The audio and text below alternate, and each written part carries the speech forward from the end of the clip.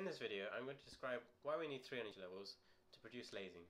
So first of all, I'll describe what a laser is.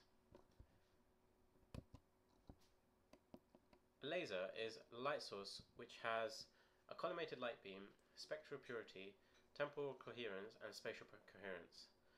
So collimated light beam means that all the rays are parallel, spectral purity means that they are of the same wavelength, and temporal and spatial coherence I'll try and explain in the next slide.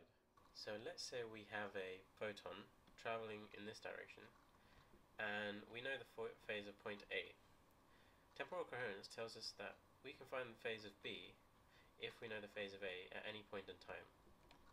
To define spatial coherence, let's have a wave and a wavefront, and we have point A and point B on this wavefront. For something to be perfectly spatially coherent, the phase relationship between A and B must stay the same at any time. As you may know, laser stands for light amplification by stimulated emission of radiation. So how do we get this amplification? Well, here's my amplification medium. So let's say we have an excited atom of this medium, and it relaxes down and releases a photon. What we want is for that photon to cause the release of 2 photons, and for each of these 2 photons to cause the release of a secondary 2 photons. And for this to carry on through the whole medium, producing a huge amount of light. So where do we get this light from? Well, here's one of the atoms from the amplification medium, and it has electrons orbiting the nucleus. And here's an electron in the ground state.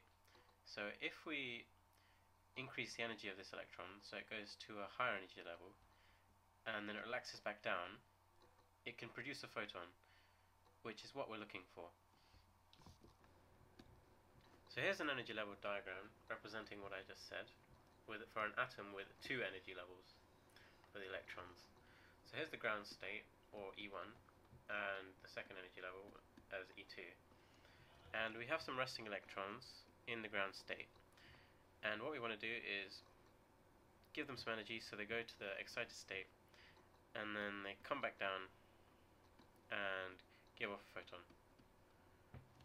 Now this electron can either come down on its own via spontaneous emission, or can be caused to come down to ground state by another photon interacting with the atom, causing this electron to jump back down and releasing its photon at the same time. So you would end up with 2 photons travelling in the same direction and being completely coherent. So this is photon 1 coming in and 1 coming out, and the second photon released by this electron jumping back down to ground state. Now let's say we have an excited electron in an atom in this amplification medium, and it relaxes down and produces a photon of light. Now it's surrounded by a lot of atoms which are in a non-excited state, so it's very likely that this photon is going to get absorbed. So we can see that we're going to need some sort of population inversion where we have more excited atoms than we have atoms in ground state or non-excited. I'll try to explain this again with the aid of an energy diagram. This state of excitation is not very stable, so the number of electrons in this state is very low compared to electrons in this state, and therefore it's very likely that any photon coming in is going to get absorbed to promote one of these ground state electrons to a higher energy state electron. Therefore, at best, the number of electrons at ground state and the number of electrons at the higher energy level can equal each other. With the 2 energy level system, we cannot create the population inversion required for lasing. Therefore, we use a 3-level energy system, as shown here. We pump in some energy, and what that does is pumps an electron up to a higher energy state, E3, and that will undergo fast non-radiative relaxation down to E2, which is a metastable state. That means that this state is longer lived than the other states we've talked about, and therefore we can create that population inversion required for lasing. If we talk about a 4 energy level system, just to clarify, if we have some electrons in the ground state and we give them some energy so they go up to energy level 4, if they undergo a fast non-radiative relaxation to energy level 3, which is metastable, we can see that we have time to invert the population. So we'll have more electrons in energy level 3 than we'll have in energy level 1, which creates the possibility of amplification. A 4 energy level system also reduces the amount of light that is absorbed once it's released. So I'll try and explain that.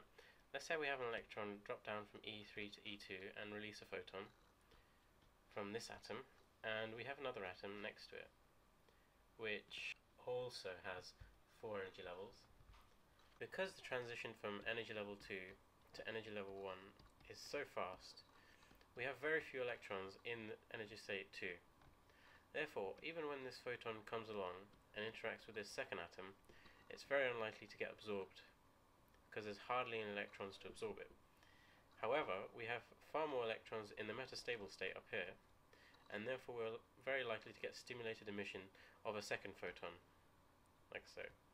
And therefore we'd have 2 coherent photons.